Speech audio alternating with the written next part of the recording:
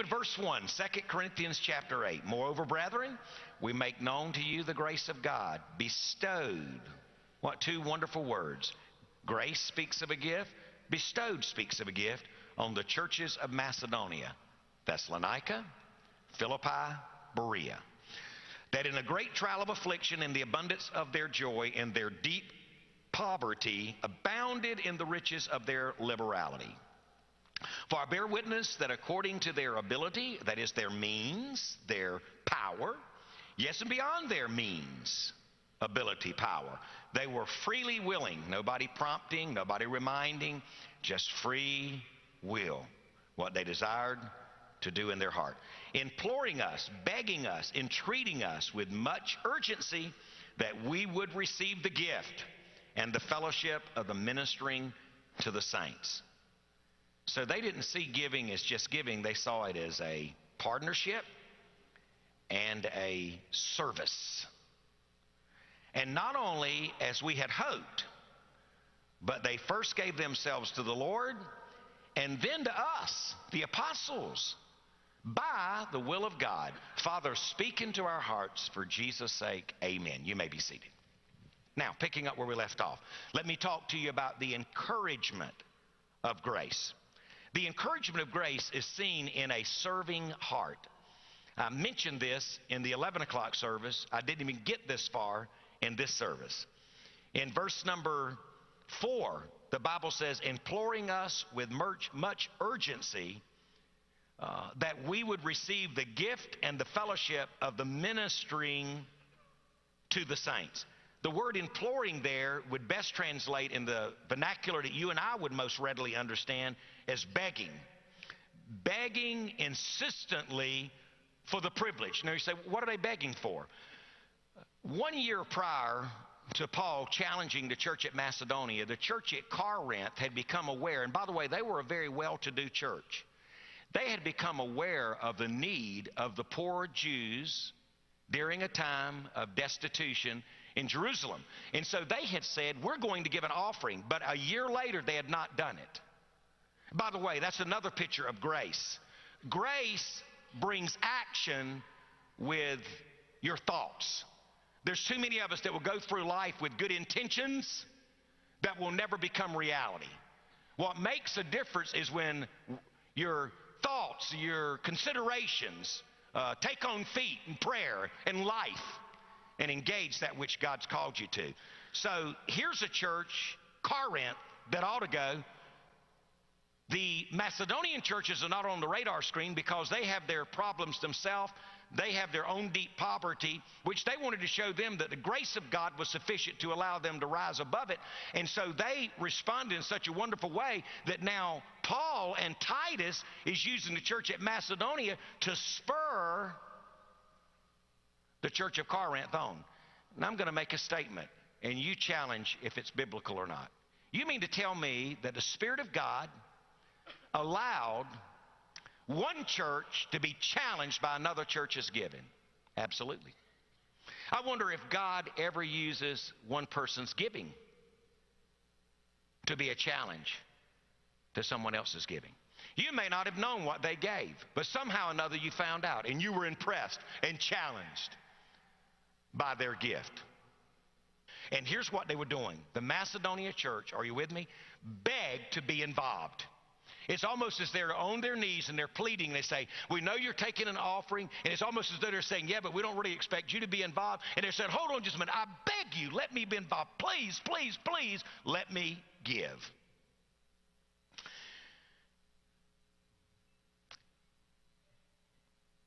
One must open their heart to receive His grace. And in return, He opens our hands. I've never known a heart open to Jesus that had closed hands. I really believe that I'm a recipient of the grace of God. Anybody here? Come in, you have your recipient. I believe God has been good to me. I believe what the Bible says in James 1:17 and 18, that every good and perfect gift that I have comes down from above. God has given me life. He's put air in these lungs. He's put incredible enthusiasm and passion in this body called humanity. I praise his dear name for the words he puts into my mouth, for the word that he gave us to put in our mouths. And so I've experienced the grace of God, and I've found through the grace of God, if we'll keep our hands open, it is amazing what God will allow to transport its way through our hands as a funnel into other people's lives for the glory of God. It only stands to reason if God's given me something and I close my fist. Two things. Number one, I can't give it. And number two, I can't receive more. And I become clutch fist and kind of clammed up. I told you this morning I wanted to talk to you out of an illustration that I got from my friend David Jeremiah. He did a study on pockets. And I thought, well, that'll be interesting. This is going to bless you. The earliest pockets were not like we have. You know, check it out. Pocket. Got one here. Watch this. Pockets. I've got all these pockets. Hey, look at this. Pocket. Guess where the first pockets were that we have any record of in history? This will change your life. No, I'm just kidding. The first pockets were like belts on the outside carried, and we pulled our clothing over it. We would know them today as, what were they called? Fanny packs? You didn't know how old they were, did you? When you see someone, one of them, you need to say, is that original? And they're 170 years, they're from the 1700s. They are. All right, then guess what else they did? Then they took, Mark, and they got a belt to go on the inside under their waist pants, and it had a pocket on it, so you stuck it down in there. And so that was the first pockets. But sometime in the 1700s, pockets as we know them today came into being. But they were very different from our early forms of pocket that was a small bag or purse or hung from one's belt or even around one's neck. They would carry it. But some suggested sewing the pockets right inside the slit in the pants so that one's hand went directly into the pocket, to which they said, brilliant. Now, I never thought about that. When I put these pants on this morning, I didn't pray, Lord, where did this come from? I mean, now, as only a sanctified imagination could go, I want to show you something that Lord really used to speak to my heart in a really non-traditional way. David Jeremiah said he's found 5 different kinds of money in our pockets that we can use as God directs. You ready? Number 1, invisible money. He said this is money that you have, but you don't have it to spend as you would like. He said, think about the $5 your mom gave you when you went on a field trip in elementary school. Now, David, and you know what I like about this story? It didn't say, now, Johnny. Now, David, don't lose this money or spend it. Take it to school and give it to your teacher. Understand? For a brief time, that money was in my possession, but it was not mine to spend as I wish. It was designated for a purpose. Ultimately, I received the benefit of the trip, but when I handed the money to my teacher, I lost control of it. Invisible money. 10% of a Christian's money income should be invisible money. It is in your possession for a while before you turn it back over to the Lord. It's God's tithe. It is the 10th of all that he gives us, and it belongs to him anyway. Now, I want to say something to every one of you. I believe the Bible is as clear as it can be. I've heard more arguments. That's Old Testament law. Can I say something to you? The tithe came 400 years before the law. God bless you. People have tried every way they can. Can we weasel around this? Can we theologically steal and feel good about it? The tithe belongs to the Lord. Let me say something to you. You have no right of designating your tithe. It is God's money. The tithe belongs to the Lord. What right do I have to tell God what to do with what is his? And so I think that a Christian ought to tithe. Number 2, there's not just invisible money, there is pocket money. Now, we usually think of pocket money as the change, the coins we carry in our pockets or purse. And it doesn't usually add up to a lot of money. And it's money we are comfortable giving on a moment's notice, like the one-time gift the Philippians sent, carried by Epaphroditus, to the Apostle Paul in a Roman jail.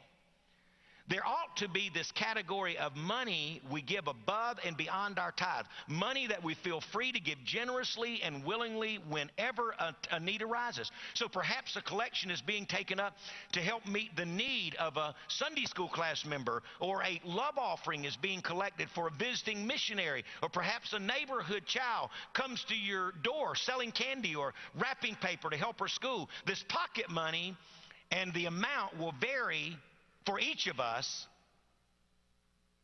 It's money that we're free to say, sure, I'll be glad to help when someone is in need.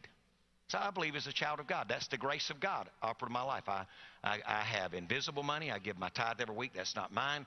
If there's a special need in my Sunday school offering, in Sunday school, and there's an offering, let me tell you, Lord, what I never do. I never take my tithe check. Look, stay with me, and mark through the tithe, Charlene, and write down there, designated to Sunday school need. I never do that. It's not mine to do that with. I personally am of the conviction that it's a sin for me to do that. Personally, you don't have to buy into that, but I'm just telling you, I've been your preacher a long time. For what it's worth, it's God's money. So if I ain't got no pocket money, I ain't going to be able to give that day. Pocket money, I'm going to give over above. Number 3 is wallet money. Now, I'm referring to a wallet because that's where we keep bills, folding money, George and the families, the presidential paper. This is a bit more serious money than pocket money. It takes a deeper commitment to spend wallet money than pocket money. In my mind, this is the kind of money the Corinthians set aside at the first of every week to prepare for the collection that Paul was taking for the needs of the church in Jerusalem, 1 Corinthians 16, verses 1 and 2. This was a long-term commitment, not an impulsive gift. Wallet money is probably a sacrificial gift, one that requires you to choose to give up one thing in order to accomplish another. It's like, I'm going to cut down in my expenses here because I believe God wants me to give some serious money, wallet money, to this particular need, and the only way I can do it is for something to be removed, and so we do it. Number 4, there's check money. Money that we don't carry around with us, but which we spend by writing a check. This is giving that costs at a higher level altogether. Maybe, for instance, we pray about making a 2-year commitment to support a missionary every month, or a decision that represents several thousands of dollars, or you hear about a widow in your church whose furnace is just broken down in the middle of the winter and must be replaced. So you and another business associate decide God has so blessed you that the two of you get together and say, let's pull our money together and let's meet that need. You write a check and I'll write a check. You give beyond what you would ordinarily give for the sake of someone who is in need, just as the Macedonians did when they learned that their brothers and sisters in Jerusalem were in need. Number 5, there's serious money. Some of you thinking, I'm glad this is the last one. I'm broke and he ain't through with the sermon. Serious money. That's not to say, by the way, that the previous 4 categories aren't serious. All money belongs to God, so all of it is serious. And by the way, when I say the tithe is the Lord's, that's what he's asked. All of it is his. You ought to thank God that he lets you handle 90% of it. But when you give serious money, you're saying, Lord, it all belongs to you. As a slave of the Lord Jesus Christ, I acknowledge that all I have comes from you and is yours to spend. Feel free to ask for any or all that I have, and I will obey. David gave serious money when he emptied his personal treasure to build the first temple in Jerusalem, 1 Chronicles chapter 29. And Paul left behind serious money along with everything else in the world when he made knowing Christ the sole purpose of his life. For the individual who has given their life to Christ, Paul says, giving up earthly things to gain heavenly things is a sign of maturity. So the question begs, what's in your pocket? The world we live in says that full pockets are a sign of intelligence, diligence, and prosperity. But in the kingdom of God, it's empty pockets that are praised. It's interesting, isn't it? Jesus never praised the rich for having full pockets after giving, but he did praise a poor widow whose pockets were empty after she gave her last 2 pennies. If we're generous people before the Lord, we will commit to giving Him our invisible money. Then sometimes He'll ask us to give our pocket money, sometimes wallet money, occasionally check money, and then that one-time gift of serious money. In fact, if we reserve the order, reverse it, and give God our serious money first, the rest of the giving will flow like a stream of living water. Let me talk to you about the fact that this enthusiastic giving was a sacred trust. The Bible refers to it in verse 4 as the gift and the fellowship of the ministering to the saints. These Macedonian believers, so Paul says, inspired by God, that it was seen as a partnership. The gift that it refers to is grace, this fruit of God's work within them. The Bible refers to their giving, listen to this, as a fellowship. That's the word for koinonia. It means that they saw it as a partnership. God is giving me the privilege to partner in the work of the Lord, to help others. So sometimes I am made aware, and you are also, through Sunday school, through our missions conference, through meeting church planners, through meeting missionaries from around the world, we become aware of needs, and then what we do, we partner with them and say, I want to join you in this partnership in allowing you to accomplish God's purpose in your life in this part of the world. So they pressed it on as a favor to them to take and convey this grace prompt collection. Now, let me give you a fifth statement, and this is where we'll spend a little time, and I'll be through. Let me close tonight by talking about the example of grace.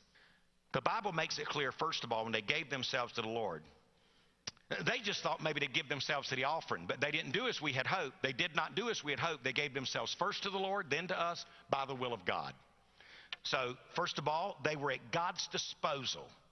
The basis for their action was more impressive to Paul than their generous gift. Remember, we're talking about what grace does in a person's life. We're not just talking about the gift. We're talking about this is what grace looks like. No gift, oh, I love this statement. No gift can be in any real sense a gift unless the giver gives with it a bit of himself. The Corinthians had been the first to feel the appeal of this need. I told you that.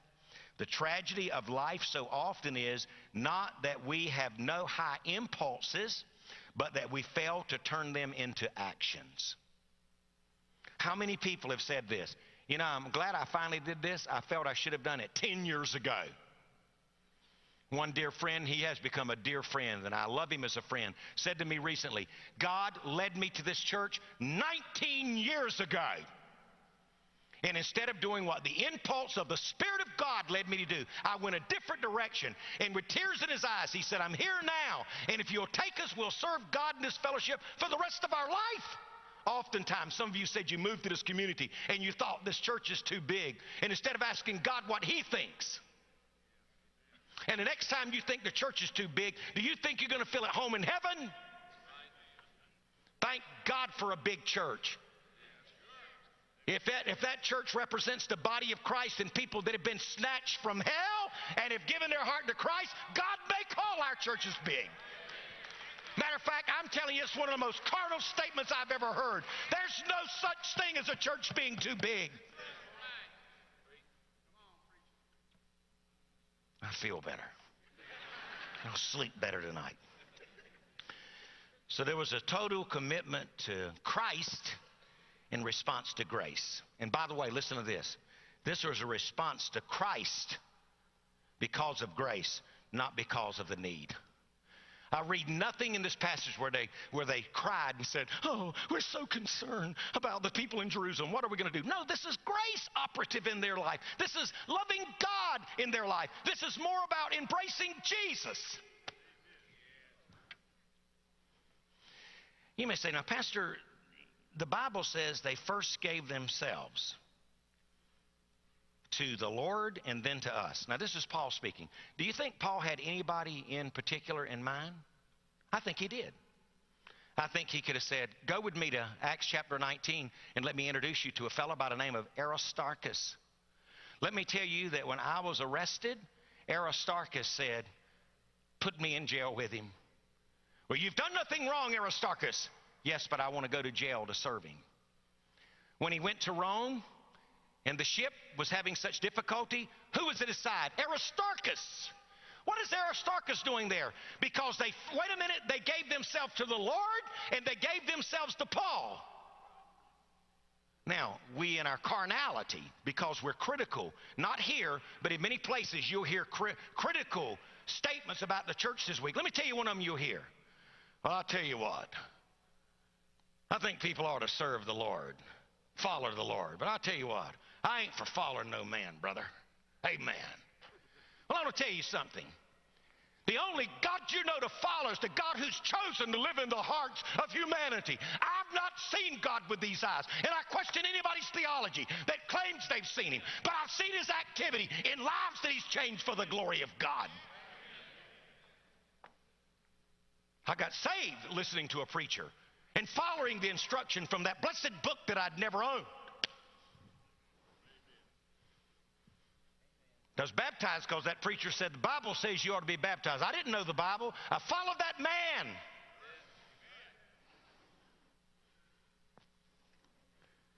Because he was following the Lord. And just for the record's sake, for those of you a little uneasy in what I said, 1 Corinthians chapter 11 and verse 1. Paul speaking, under the inspiration of the Spirit of God. Follow me as I follow him. Imitate me as I imitate Christ. And he said it on 2 occasions in the book of Corinthians. Well, that was the Thessalonian. The Thessalonian. Now remember, wait a minute, we're talking about the church at Macedonia, so let's keep it in the context. Where did Aristarchus come from? He was a Thessalonian. Well, wait a minute, you said that Macedonia was Thessalonica, Philippi, and Berea.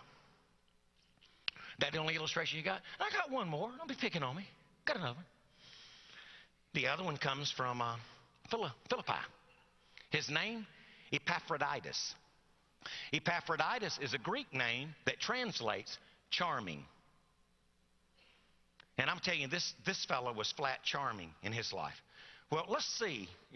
Stay with me. What are we dealing with? We're dealing in verse number 5. That they did not do as we had hoped. They gave themselves first to the Lord and then to us, Paul and the leaders, by the will of God. Listen to Philippians chapter 2 and verse 25.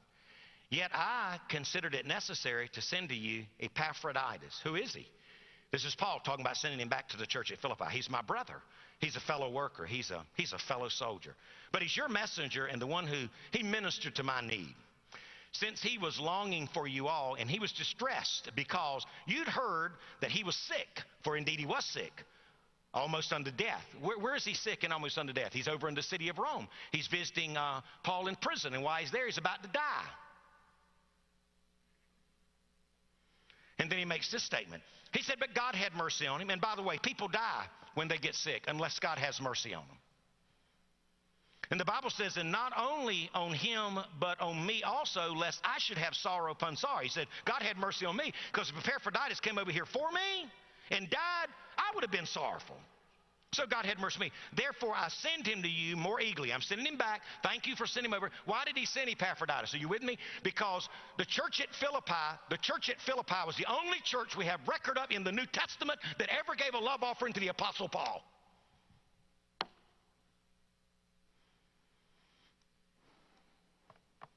That's an incredible statement I just made. I'd like to have been a member of the church in the first century that believed in supporting people like the Apostle Paul. So listen to this. He said, therefore, I send him to the more eagerly, that when you see him again, because y'all hadn't seen him for a while, he's been over here in Rome, you may rejoice, and I being be less sorrowful. And listen to this. Receive him, therefore, in the Lord with gladness, and hold such in esteem. Because, here it is, for the work of Christ, he came close to death, not regarding his life, to supply what was lacking in your service to me. All right, I want to ask you a question. Why did Epaphroditus, Brother Jim, do what he did? Because he had first given himself to the Lord, and then to Paul. He gave himself to the Savior and to his servants. You see, when grace comes into your life, no longer is it all about you. It's now about him and others. And when somebody's out there doing the work of God, they go. So I want to close with these statements. Can I get an amen that I'm going to close? Besides my wife. Thank you very much. God bless you. You've always wanted to do that, and I'm in such a good mood. I still love you. It's grace. Now, here's some simple statements I wrote down. It's certainly not new, but I want you to hear these concluding statements. Number one, if we give ourselves to God, we will have little problem giving our substance to God. Number one. See, the real struggle when you're trying to write a check or give a gift, not just here, but a missionary gift. One of your friends, I was in a little group this morning. See you back there, CC. In our group this morning, they made the appeal of some of the needs y'all have in South Africa. The challenge would be, in my life, is not writing the check because I don't want to give my substance to that ministry. It's because I'm still struggling with holding on to my own life instead of giving it to God as I ought. Number two, if we give ourselves to God, we'll have little problem giving ourselves to others. Number three, it is impossible to experience grace and ignore the needs of our neighbors. Number four, I'm through. Heavenly Father, in Jesus' name, thank you for the New Testament. We wonder at times, how's it supposed to work? What's the church supposed to look like? And you literally have given us a blueprint. You've given us the revelation of God in Jesus Christ. You have taken us through the book, the Bible, and shown us how we operate. Help us, help me, Lord, to make sure every area of my life is not only surrendered to God, but continually surrendered. There's times I sense I take back. I'm an Indian giver. Help me to keep my hands open, my heart open, to hear from you and to give of my time, to give of my talents, and to give of my treasures.